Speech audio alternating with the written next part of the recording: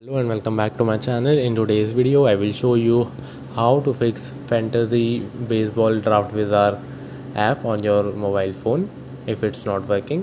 For that you have to open your Play Store and then click on uninstall and then try reinstalling it. Now you have to check if it's working properly or not, and if it's still not working, then you have to go to your settings and then you have to open apps and then you have to open app management. Now you have to scroll down and look for your app, and then you have to click on the app like this one and click on force stop and then click on uninstall. Then you have to go back to the Play Store and reinstall the app.